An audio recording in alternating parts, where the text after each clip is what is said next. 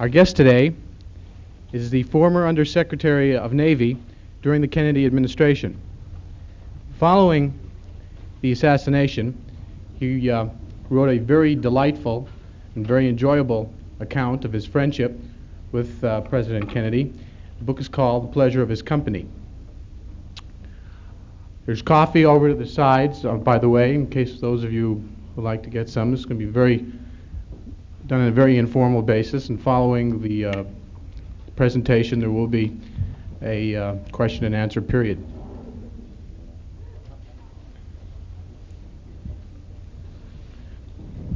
Now, despite the fact that he's a graduate of Stanford, we'd like to welcome Mr. Paul Fay.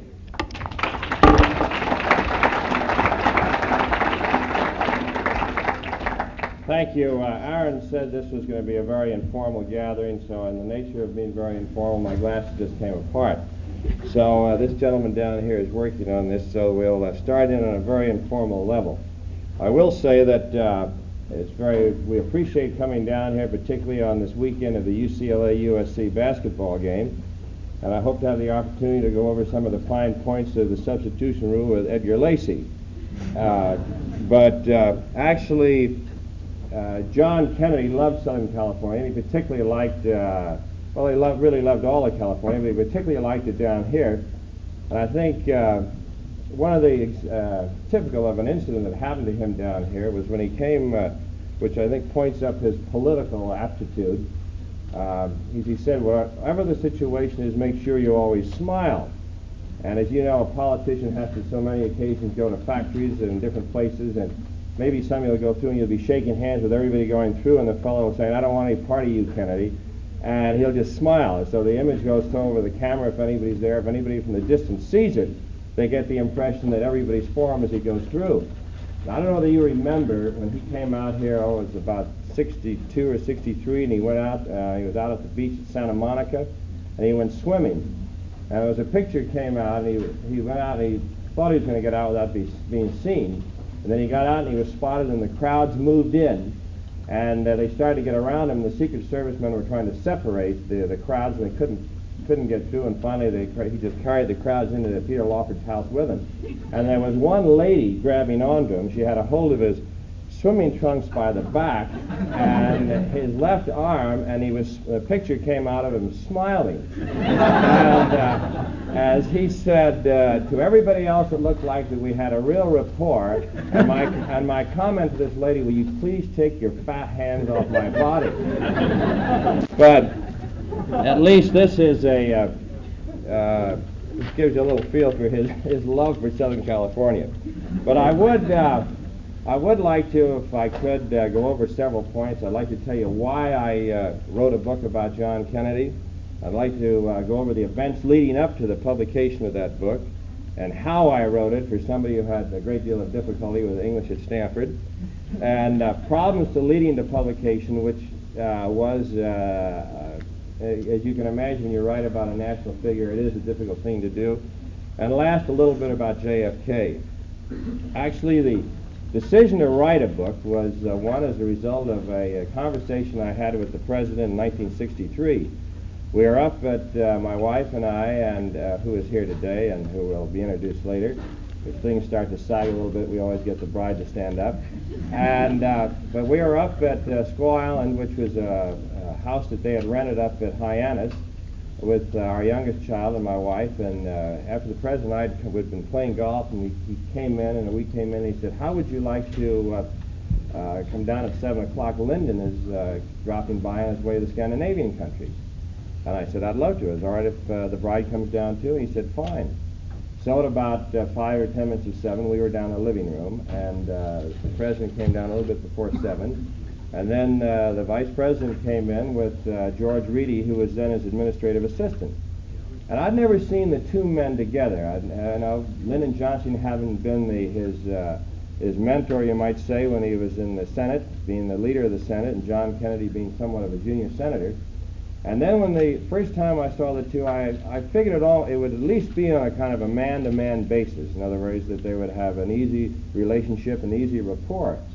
But it really didn't work out that way, and it surprised me because the vice president was really quite ill at ease with the president. And this was something which is unusual because the president was a very easy person to be with.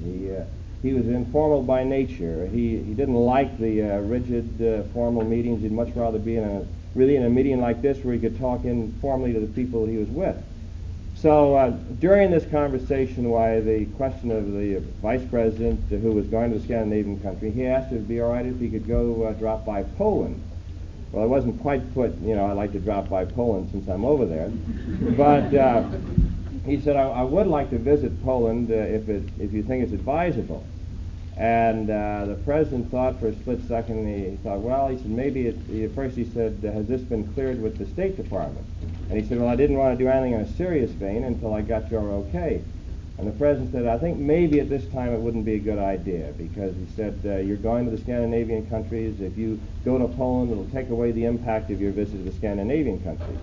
Well, then the vice president left, and this was, I guess they were together there for about 45 minutes. And when he left, I came up to the president and I said, I was just amazed, because I said the rapport between the two of you. And he was intrigued, as any person would be. He said, well, what do you mean?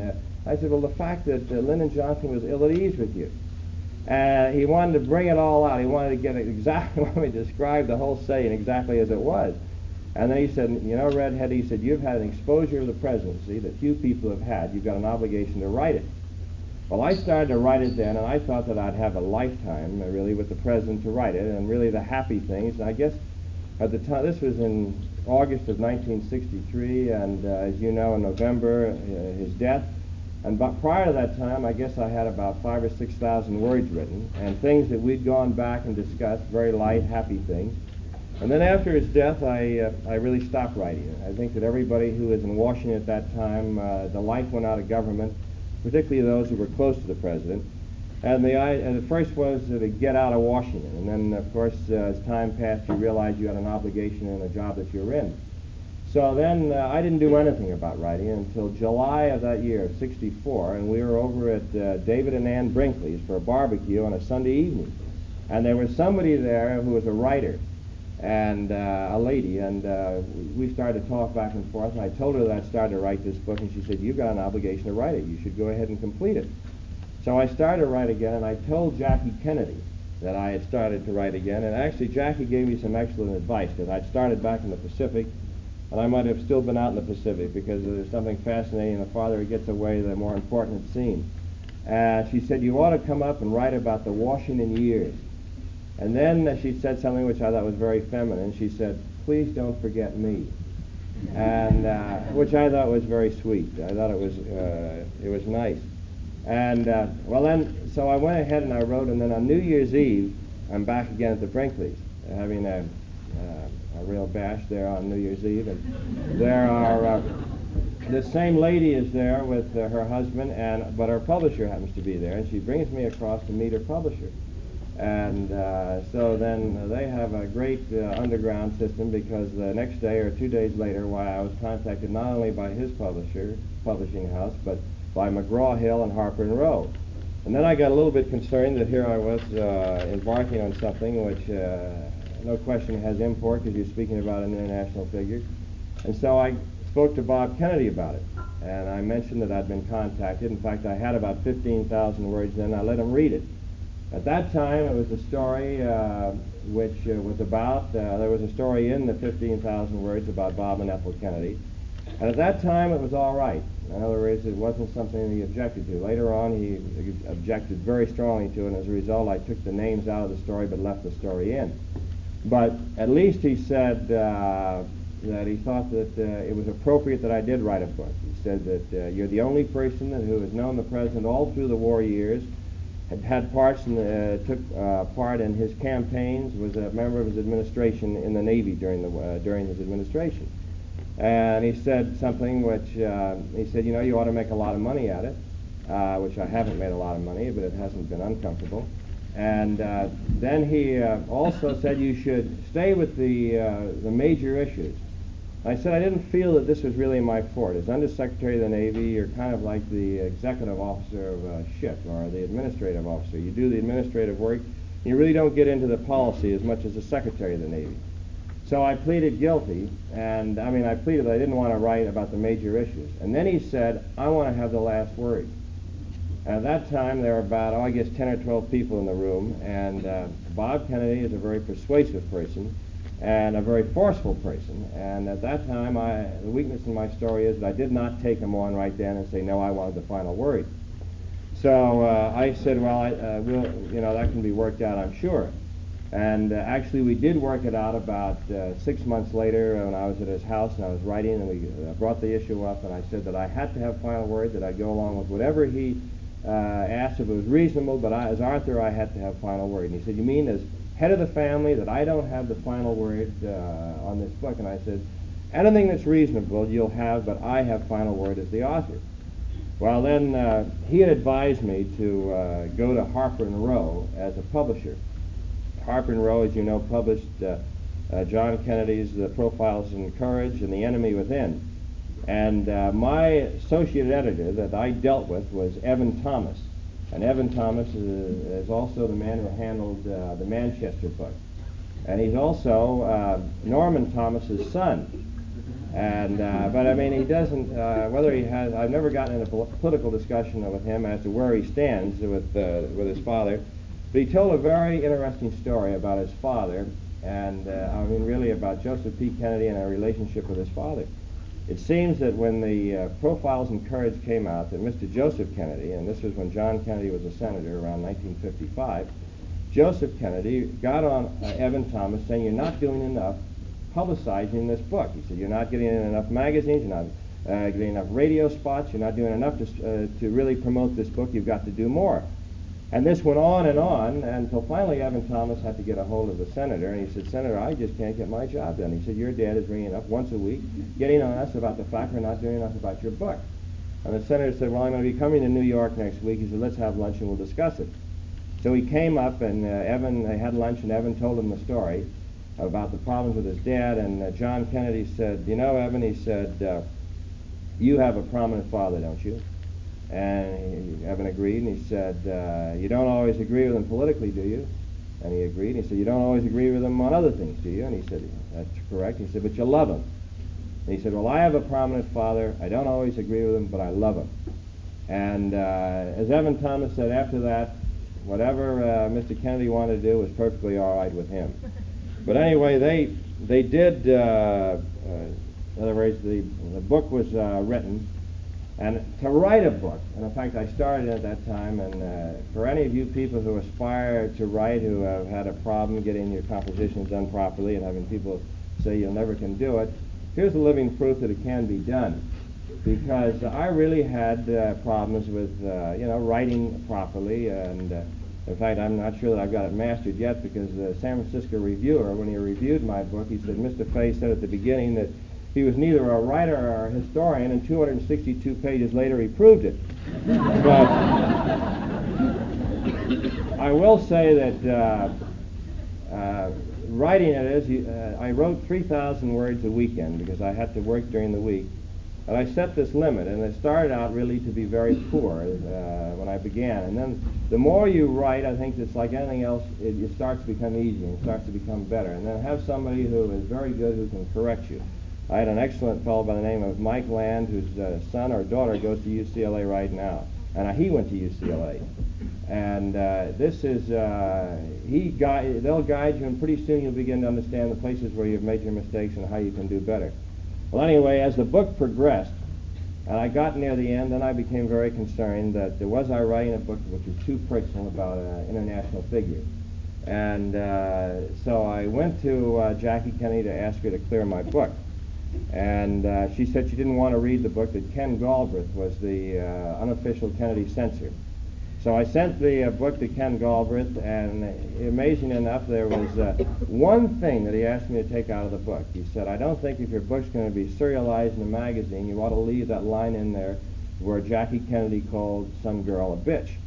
And but otherwise, it was all right. I mean, if you want to leave it in the book, it's perfectly all right. And I might say that she had every justification in the world to call the girl a bitch. But well, anyway, so the book, after Galbraith read it, I had four other people read it. And then when it got down to the final stages, then Bob Kennedy would not pass the book. In fact, he wanted to take out about 25% of the book. I refused. It became a very traumatic thing between the two of us. In fact, I'm happy to say that after a year and 8 months, when he was in San Francisco 2 weeks ago, he rang up to say hello for the first time. But, which I must say that I greatly appreciated. But when it got down to the final issue and the book had to be published, then Jackie Kennedy came in, and we went over line by line on the book. And she had about initially 34 different things that she disapproved of, and we really only came on an impasse about 4 or 5.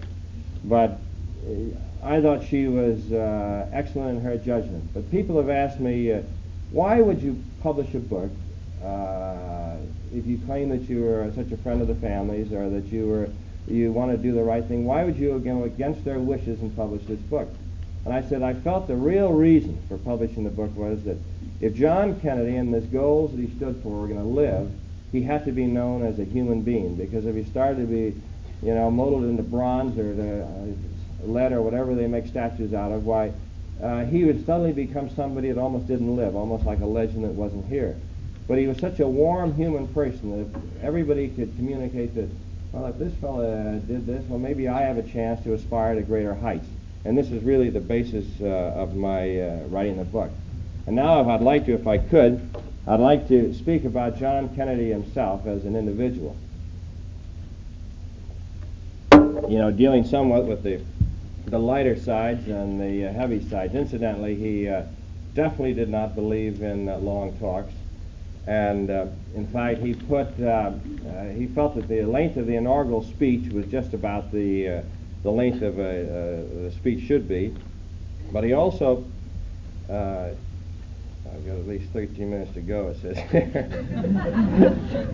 But he loved to tell a joke, and I think that on almost every occasion that he would. In fact, he had a joke that, if you remember, when at the time when they were speculating as to who would be his running mate, whether he would continue with Lyndon Johnson, and supposedly, and this is all fictitious, but at least it was a joke that was around Washington, that Bob Kennedy had come up to him and he said, Jack, you've got to have Martin Luther King as your running mate on the next ticket. And the president said, Bob, he said, I'm sorry. He said, Martin Luther King's not going to be on the next ticket. He said, the country's just not ready for a Baptist. And, but actually, it was here in Los Angeles when he had to make his first major political decision, and this was the decision of choosing his vice president. And up until that time, up until the nomination, when he received the nomination, he was really working for John Kennedy and for the state of Massachusetts. But when he was nominated, why then the burden of really saying who he wanted as his vice president running mate was put on his shoulders. And we had dinner up here. Mr. Kennedy was given Marion Davies' house up here in Beverly Hills, a fantastically beautiful, I guess, Spanish-type home. And I was there for dinner that night, and I was sitting next to the nominee.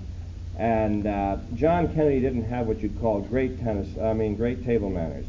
And I'm not saying he had poor table manners, but he really got to the meal to get the job done, and then go on. And he was obviously harassed with the decision that had been made, because he had made and had not been publicly announced that Lyndon Johnson was going to be the running mate.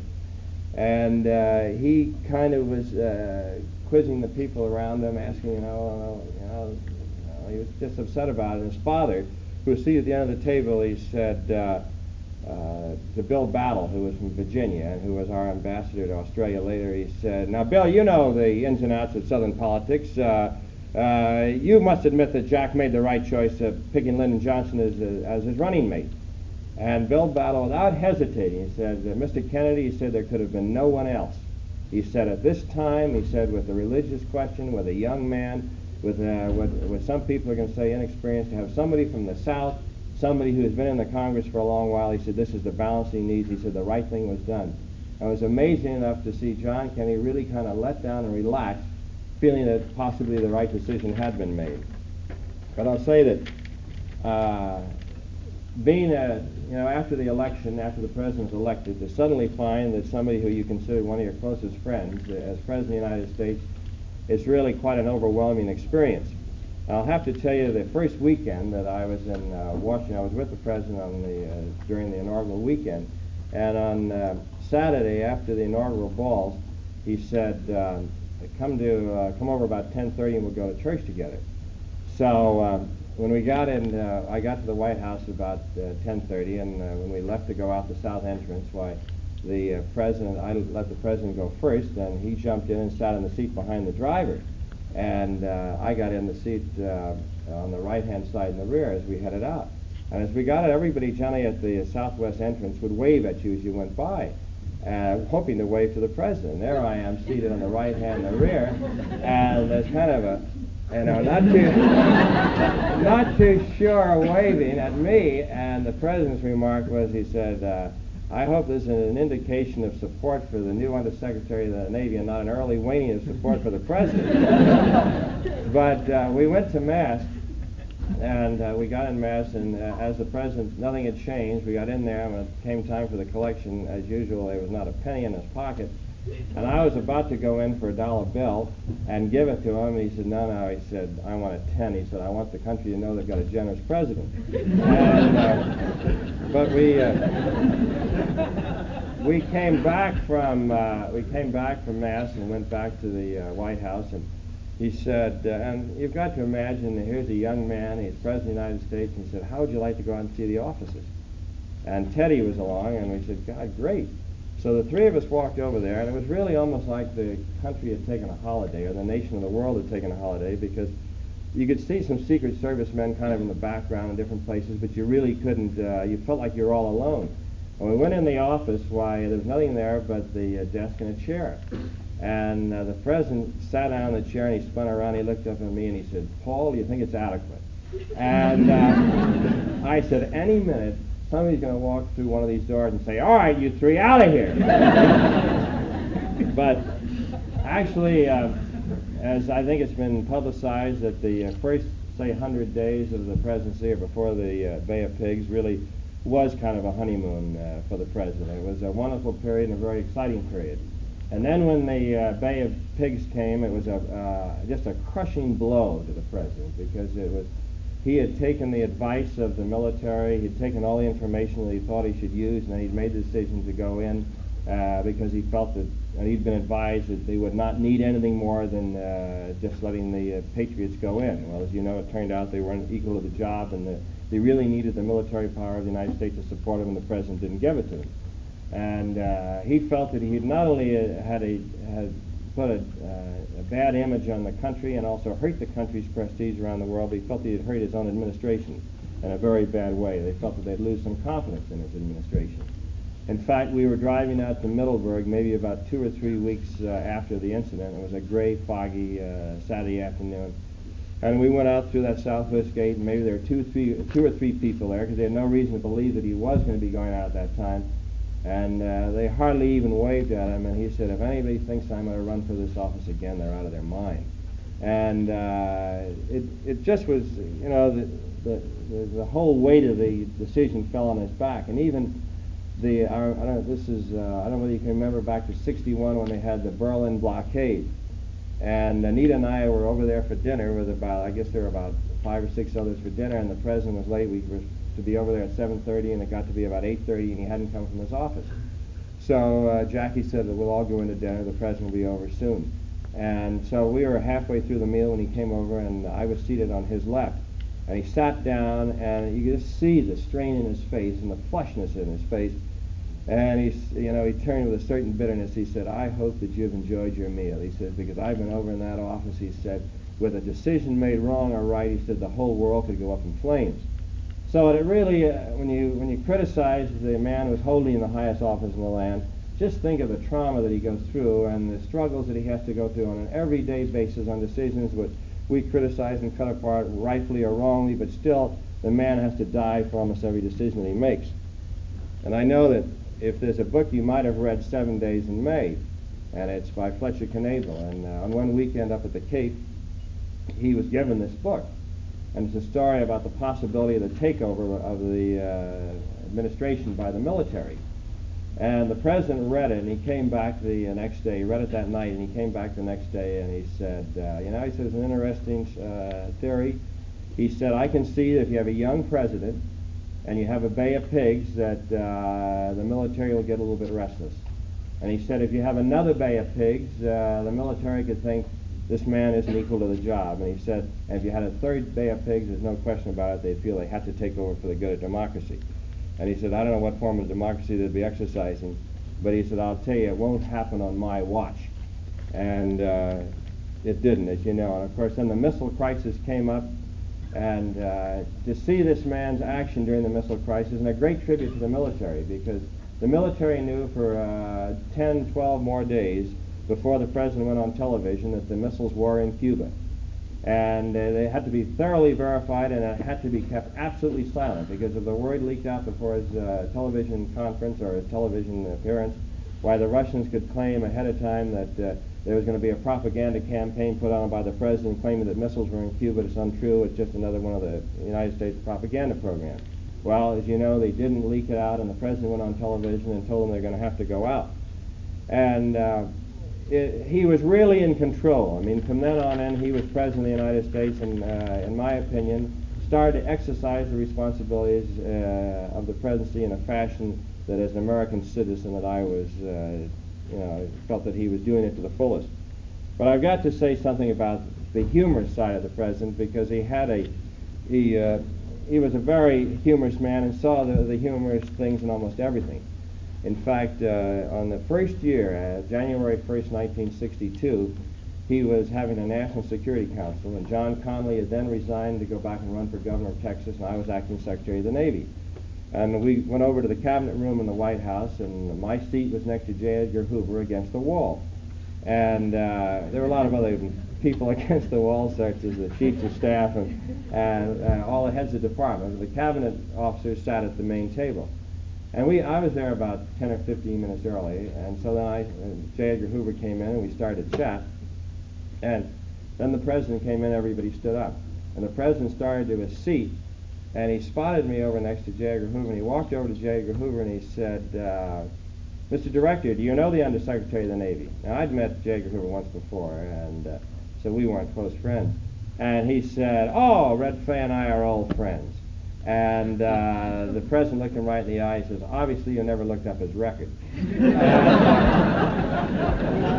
Then went over and carried on really a memorable National Security Council meeting, discussing all the problems that they'd had in the first year and the difficulty of, against the Soviet, who could go into a country and take it over and mold it to the form it wanted to, but we had all levels of democracies, and our allies weren't exactly their form of government. Necessarily wasn't what we wanted, but at least this was the way we had to make our way in life.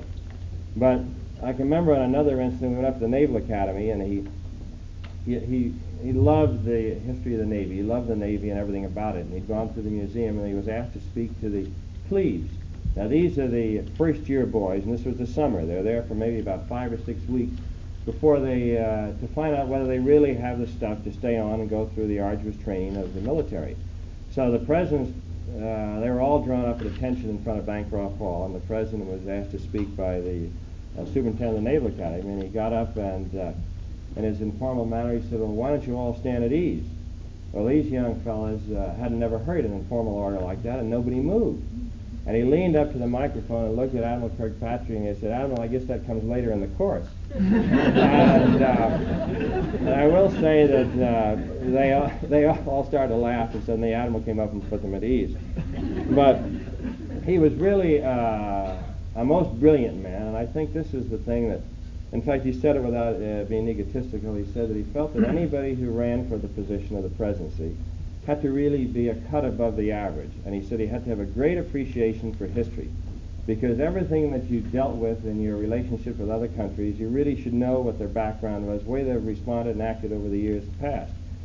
And he felt this so strongly about the people in his own administration to read. Like, I think that Barbara Tuckerman's book would have been a bestseller, but I don't think it would have gone to the heights that it went, The Guns of August, if it hadn't been the fact that John Kennedy felt that every military man should read that and take the lesson from that book. And he took speed reading himself. And actually, when he went to Washington as a congressman, he said his reading was somewhere around 12 to 1,400 words a minute. And he took the speed reading course and got it up to about 25 to 2,600 words a minute with almost total comprehension. And in fact, I'll have to tell you a humorous story about it. We were coming back from Camp David, and I took the speed reading course myself. And when I got back there, and ran it from about 450 up to about 850, which is a 100% increase. And so we were coming back on the helicopter from Camp David, and all these newspapers were laid out on a table in front of him. And the president, it was really wonderful. On the weekends, he'd kind of get away. He'd have his briefings in the morning, but he would really kind of get away with his family and relax. But come Monday morning, it was back in the harness again, and he'd read these newspapers. And he came to an article in the New York Times by Scotty Reston. And he'd fold the newspaper lengthwise like this, and he'd just read down that paper. And you could see him getting madder and madder as he went down the paper.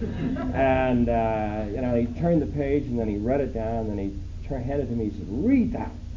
And so I grab it, and here I'm going about 1,200 words a minute, getting about that much comprehension, trying to pick a date and a name here and there. These eyes watching me as I'm going down. And I'm halfway through, and he says, "What are you trying to do? Memorize it?"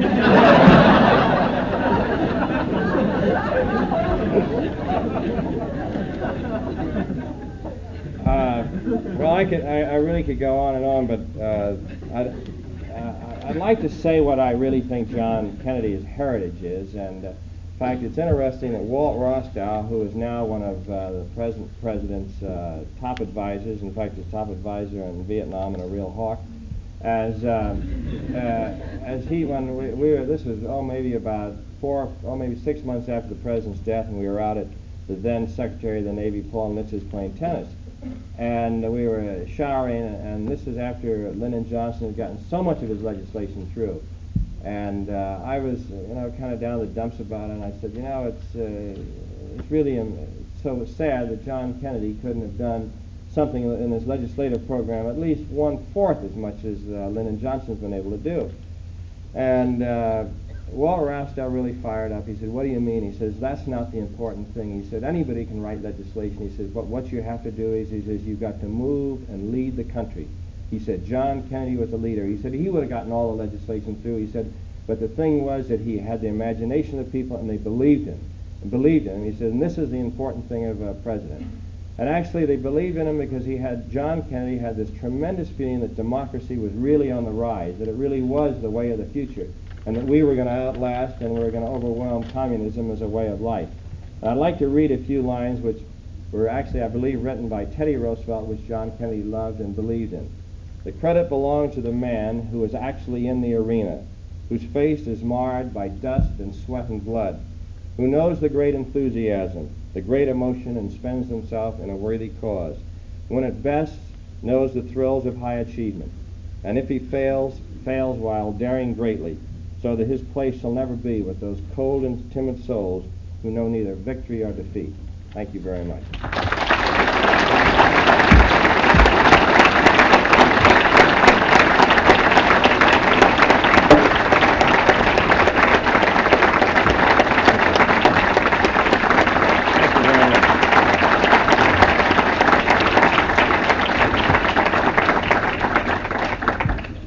Give those of you an opportunity. You have to go to classes, and those of you who want to get some coffee, that time, and afterwards we'll come right back in about a minute or two and ask you questions and answers. Were you able to do it? Well, the screw won't catch on the bottom. Yeah, So it's in, but it's very loose. Many thanks. Perry Hurst. Thank you very much. Okay, sir. Could you autograph a book for me? I'd be delighted. Just delighted. Dick Hathcock, Channel 7 News. Very nice to Do see you you. have a couple of moments we could talk to you over here? Can we do it after the question and answer period? We have a film time. Well, why don't you ask the first question? Can you do that? No, I want to talk to him on a different subject, not on what he's just been talking about. Yeah, but we better do that after the question and answer period. Are you going to take a 15-minute break, are you? No, we're just taking about a 2-minute break, and after that we're just going to do the question and answer. Perry Hurst, H-I-R-S. S-C-H? Right.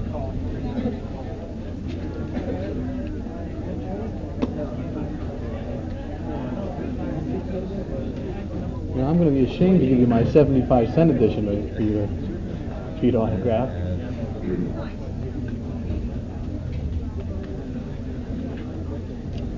Would you like some coffee too, by the way? No, this is great. Hey, thank you very much. Could you sign this too for my album? All right. Do I want to? No, that's impossible. That's impossible. Well, if they were to bring their candy. Thank you very much. I'm sorry I couldn't do better with your time. to go to Texas one day with your sister's godson. No, I would have the objection. It wouldn't take a very long time. No, Pat. What's your name? Tom Seller. I'm sure I know you're in. Right. Yeah, my name is let's see, how old are you? No, you wouldn't have this one. They were back there. 41, 42 when I first met you. I went to school with your daughter for you. Which one, Kathy? Where is it? Is that right? Well, that's really nice. And also, you knew John Hogan, right? Yes, I did. He was his son, but quite a bit about you. Yeah, that's actually how I do that. Great. Yeah. It's nice to meet you. Fine, thank you.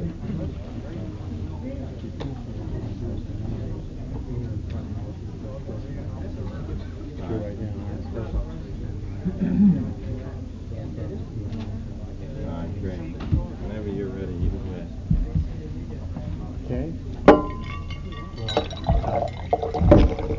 Why don't we just start right now? And if you have any questions, why don't you just raise your hand? This gentleman here. You mentioned profiles in courage, Mr. Fay, and you mentioned by indirection, you mentioned the assassination.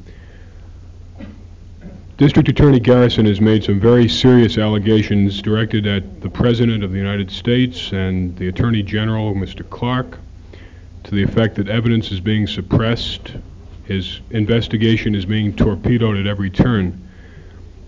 Why is Robert Kennedy unable to either read the Warren report or examine the assassination at this time? You all heard the gentleman's question, and I know that UCLA has sponsored, I think, according to Roger Howard told me that UCLA had put up $10,000 for a study. And I want to go on record, I don't discuss the assassination. I don't like to go through it. It's something you have to make a study to become an authority on. Mark Lane was here. He's an authority on it. Why Bob Kennedy doesn't do it, I think it's totally Bob Kennedy's business. I think possibly that to get involved in it himself is the most distasteful thing in the world. It's not going to bring back his brother's life. There are people who are in a position to follow up on this, and I think time will, if there's anything there, I think it'll finally come out. But I'm not, in answer to your question, I don't know why he doesn't do it, and I'm really not qualified to even discuss it. This young lady back here?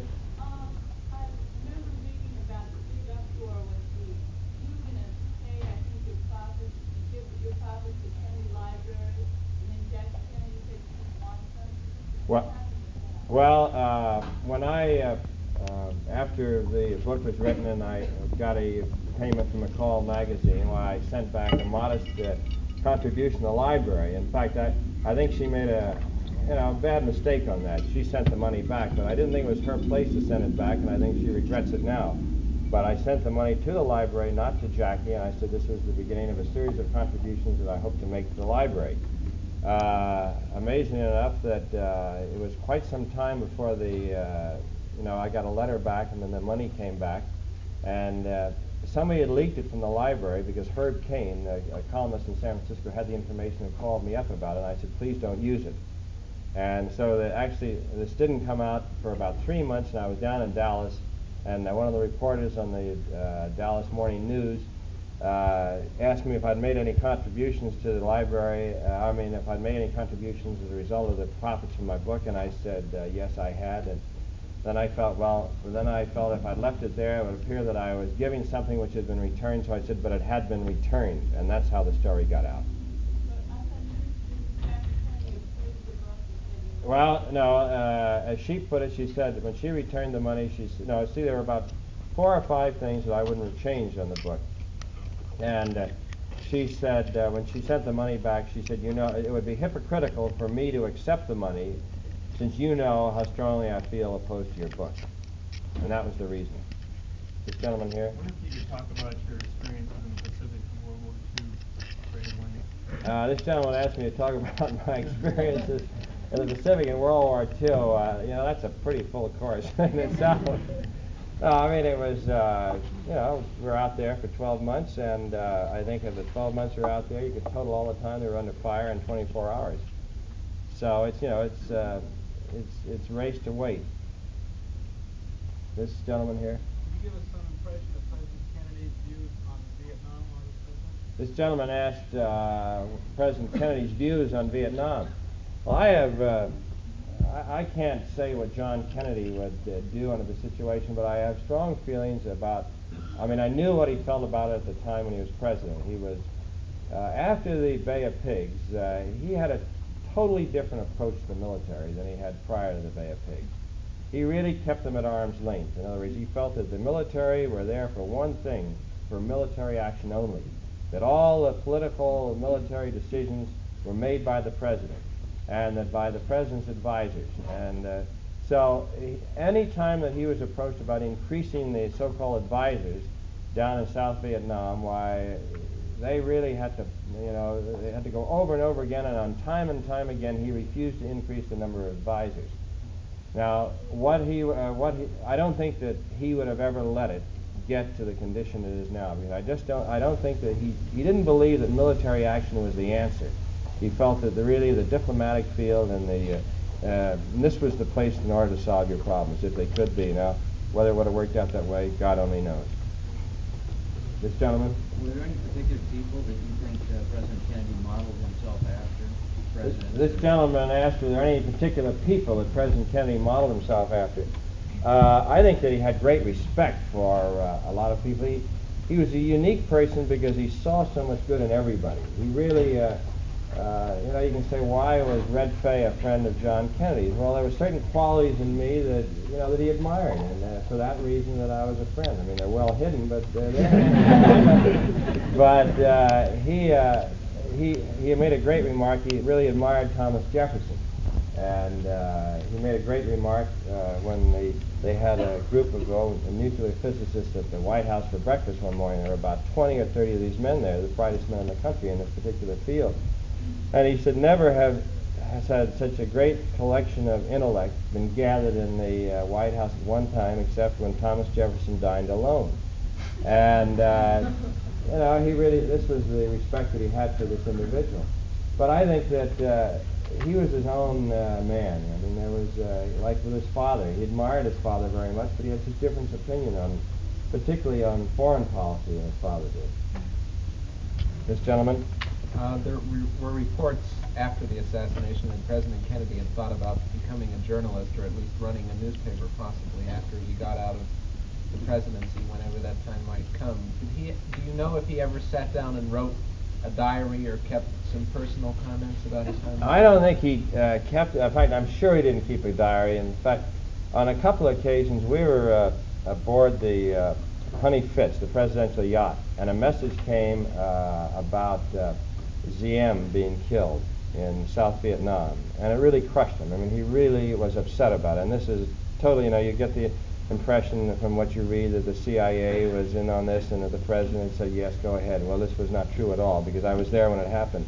And his comment was, that bitch met him too. And in other words, he felt that she was behind it all, that she had been the one that had gotten the country so disrupted and so torn that you know, this is what eventually led to his assassination. But he had to write a message out at that time in answer to this, because there was something come over the air and he had to write something. So he took a pad, paper and pencil, and he wrote this out, this message. And then he got on the phone and he read it over to the man on the phone. And then I don't know, he stuffed it in his pocket. And then we were walking along the beach after we'd landed, and he took it out. It was in his way, and he just dropped it. And I reached down and I said, do you realize that's part of history? And I said, you've just written a message which someday will be part of your, your administration. And, he thought a minute, he said, well, maybe I better take it. And he put it in his pocket, but I don't think that but as to be a journalist, he made a great comment about he felt that he ought to, that he could be helpful as as he said, if Bob or Ted are president, he said, I think that I'd be helpful as the Secretary of State because I've had so much experience in this field. And then he said, but I don't know whether I'd enjoy being Secretary of State under a lovable old Bob. Said in jest.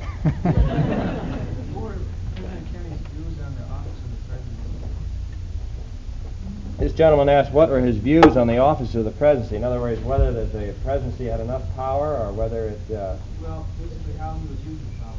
Well, the power, as you saw, his real use of the power and his first major use of the power was in the missile crisis, where he really was. It was the first time that two nuclear powers in the history of man had met so-called eyeball to eyeball.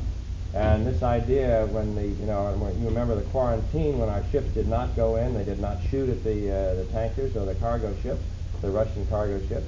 And this was all, as John Kennedy said, this was a language between himself and Khrushchev. That every move he made, he said he couldn't get Khrushchev boxed in a corner. He said then he'd have no other recourse but to go to war. So everything was done to try to let him get off the hook so that we wouldn't go to war. And so this was the use of the power. I think that he felt strongly that the British had in some ways a better form of government than we have, because as you know, in the British system, the people who are elected to office, not only do they have legislative responsibility, but they have an administrative responsibility. They head up. They might, somebody will be elected as a what do they call them over there? A representative, opposite type of our Royal opposition. Well, if he's a representative from an area in London, he also might be the Undersecretary of the Navy. And he said, in one of his peaks, he said, I'd like to have those guys over in the Hill. I'd like them to try to run this government with the legislation they're giving me.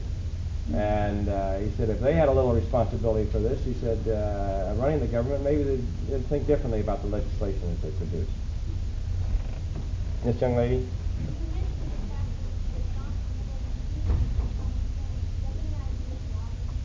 This young lady asked, I mentioned the fact that President Johnson was uneasy as vice president in front of John Kennedy. Well, really what I attribute it to was because in those days, Lyndon Johnson's strong forte was domestic politics. And this was really where he'd spent his life in domestic politics. He'd really never, other than the legislation that came across his desk as leader of the Senate, he really didn't become involved. And John Kennedy's forte was international politics and the relationship with other countries. And since he was going into an arena, and I just didn't think that he understood quite what the impact was going to be if he did go to Poland. So I think he was just uneasy about the whole question, but he wanted to go. I think it was because he's not uneasy.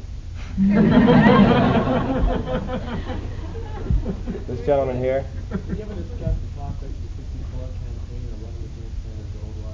He did. In fact, I'm really taking the line out of my book, but it was interesting when this question in the spring of '63 came up, and there was speculation in the paper as to who his running mate would be and who he'd run against.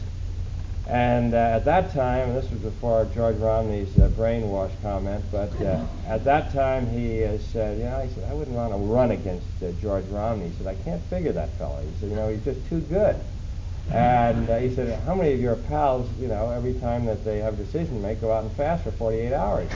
And it wasn't that he criticized it was just that he couldn't read him. He couldn't understand why he did what he did. But he said, give me good old Barry. He said, I'll never leave the Oval Office. This gentleman? To what extent did he realign the information intelligence gathering agencies after the false information that they had said? Well, as you know, they formed this committee, which Bob Kennedy was on, and General Krulak of the Marine Corps, and some other people in the Pentagon. And then this was really the impetus that got the Defense Communications Agency and the Defense Intelligence Agency formed, in which they got rid of the separate service. I mean, they didn't get rid of it, but put everything together and all the different services so they all worked as one in these different areas, which is one of the great things that Bob McNamara has done. In other words, it cuts down the duplication. You don't have somebody reporting in some manner in the Navy on the same information and in a different way on the same information in the Air Force. This was part of it. And it really was, once again, the personnel factor. You've got to go in and see who's doing the job. And they found out who it was, and the people who didn't do well, they got them out of there. This gentleman? Do you have any information on any changes that I've made in his administration before he was reelected? Well, this gentleman asked what changes he would have made in his administration if he had been reelected. You mean as far as personnel?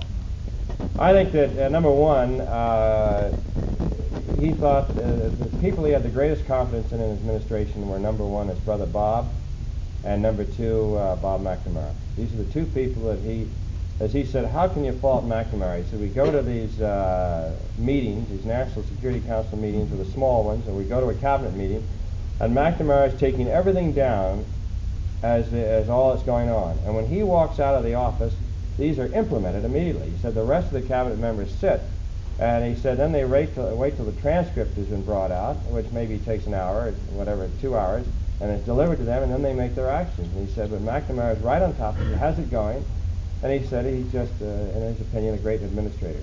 Schlesinger said that Dean Rusk was going to be replaced after the campaign. Do you have any knowledge on that? Well, this is one of the issues that I had in my book with Jackie Kennedy, because, I have great respect for Arthur Schlesinger as a historian, as long as he's not involved in the history at the time. I had great respect as an intellect and as a very humorous individual. I mean, he's really a brilliant man. But I don't think he was as close to the picture as he seems to imply. And I'll give you the incident which I took out of my book. And we all agree this is within the family here.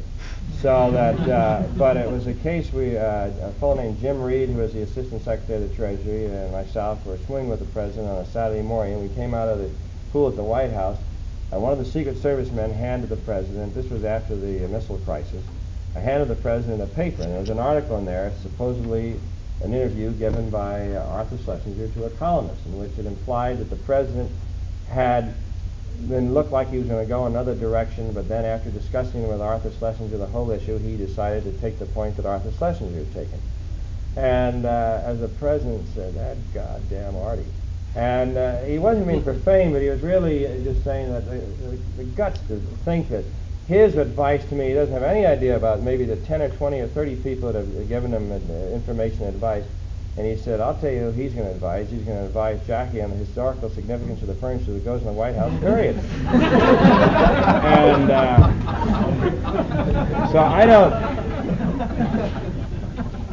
I don't think after that incident, I don't really think that he was privy to the major decisions the President made. What about Galbraith? What do you mean? What was his influence? I think that he had great influence. The President had respected and admired Ken Galbraith. In fact, Ken Galbraith was somebody you saw socially. He would be up at the Cape. He'd be down in Florida. He was with the President on many occasions. Gentlemen? Was Dean Rusk considered the first choice for the Secretary of State position, or who were the other? I really don't know. I couldn't answer that question. This gentleman? You mentioned the great confidence the President had in his brother Robert. How do you account for the different images the two men put across? Is there an essential difference in his character? And would you recommend Robert as a possible presidential candidate? Do you feel he had the same qualities his brother had? Well, this gentleman asked which I stated that the President thought highly of Robert Kennedy, but he said they're so entirely different. What do I attribute, and I hope I'm paraphrasing you correctly, what did I attribute this difference to them, and would I recommend them as somebody, for the presidency? Well, number one, I don't think two people are alike, and I think if you took at least in my opinion, if you took anybody, they'd come off second best to John Kennedy. I mean, they're just somebody that I really, if you can say idolize, as my wife used to say, I know exactly the pegging order. There's the president and then the rest of the family. But I thought he was uniquely endowed. I'll say this about Bob Kennedy. Bob Kennedy he's very bright. He's got tremendous courage. He is a man who knows the use of power. He uses, in my opinion, he uses it rightly. I think he's got excellent judgment, and in my opinion, I think he's the best man on the national scene today. I don't know if that answers your question, but let's see what's this gentleman here. Do you think President Kennedy would have chosen Clark Clifford for This gentleman asked whether I thought President Kennedy would have chosen Clark Clifford as the Secretary of Defense. Number one, I think you would have gone all the way with Bob McNamara, so I don't think you would have... I don't think so, and this isn't in any way... because I don't think you would have been in this situation. I think Clark Clifford, who I have great respect for and is a very, very fine person, I think he was pulled in there for other reasons than a total administrator of the department. I think he was pulled in there to try to settle peace between the Congress and the Defense Department at a time when the President needs all the support he can get. This gentleman? What was President Kennedy's long-range views about China and the future of Asia, and why he didn't buy the domino theory? Well, I don't think that he wanted to get us involved, and but I'd be really kind of hedging my position here if I tried to say, because I really don't know. This gentleman? Could you compare the qualities of Kennedy and President Johnson?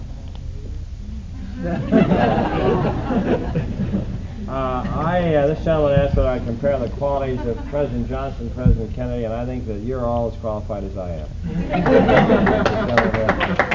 I wonder if I might ask another question, and that is that Jack Vaughn has reported that the number of applications for the Peace Corps has almost fallen half this year as compared to previous years. And there doesn't seem to be the same enthusiasm for that project, which was a very fun project. I think this was. I mean, the gentleman said there's not as much enthusiasm for the Peace Corps now as there was when President Kennedy was alive. In fact, I think Bob Kennedy said the other day in San Francisco that the applications for the Peace Corps have fallen off by 40%.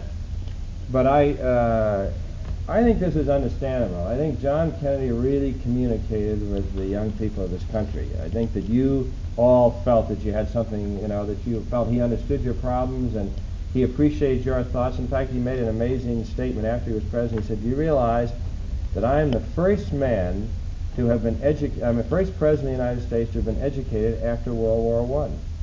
And that was true. In other words, everybody else who held the presidency had received their undergraduate education before World War I. And he said, and even now I feel that I'm limited in my knowledge of what's going on because my education was before World War II. And so he had this feeling and rapport with the youth, and I think that it's difficult for you to have it with President Johnson. Maybe I'm wrong. Maybe you all have it. This young lady. The question is, what was John Kennedy's opinion of Nikita Khrushchev on a personal level? It was really very interesting when he went over to, and he met, I believe it was in Vienna, where he met Khrushchev, and he was so gun-shy that this fellow was going to try to upstage him. That he said, I was walking in there, watching from every corner to see what this fellow was going to do, because I knew he looked on me as a young man, and therefore he'd try to upstage me in some way and treat me as a young kid. And so he worked with him, and he said that the only thing that he got, they were seated, and Khrushchev had a medal on his chest, and the president was trying to make light conversation, and he went through the interpreter. He said, asked the premier what that medal is there, and they came back as the peace medal. And the president said, well, tell him that I hope he keeps it. But he thought he was really a tough, wary, practical politician. Are we running out of time here? No, gentlemen? Franklin Roosevelt and Teddy Roosevelt both had influential positions in the Navy Department, and I wonder when you were going to start your campaign. I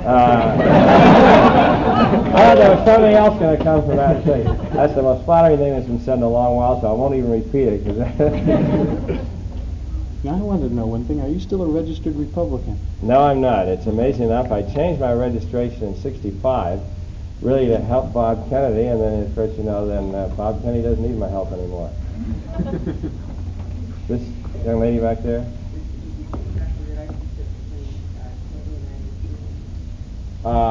This lady asked me the relationship between Kennedy and Adlai Stevenson. Actually, during the time when Adlai Stevenson was running for the presidency in '56, John Kennedy traveled with Adlai Stevenson. At that time, there was no rapport at all.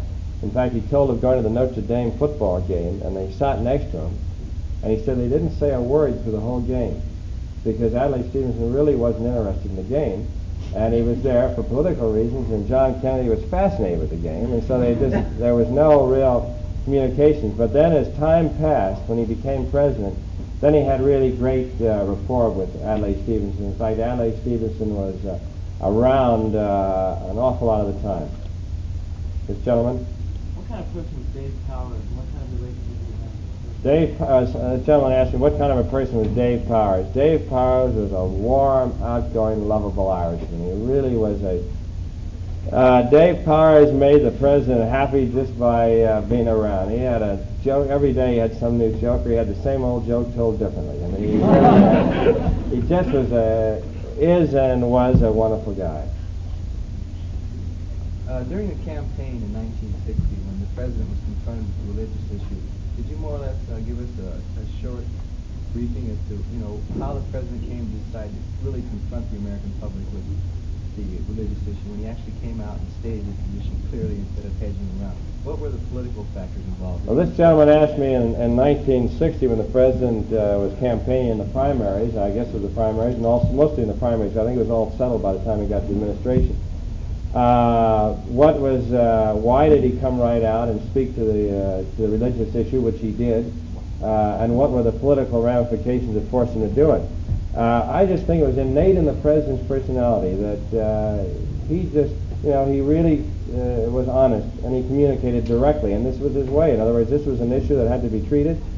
I think it was down in Houston. He spoke before I think it was the bishops, one of the Presbyterian or the Protestant bishops' groups down there. He spoke to them at that time. He laid the case right on the line. And the big issue was that the Pope was going to come over and influence him on his decisions. And he said, I'd just like somebody to find one decision that the Pope would come over and try to influence me on. And I can remember I was in West Virginia. And so, to answer your question, I think he felt it was a forthright thing to do.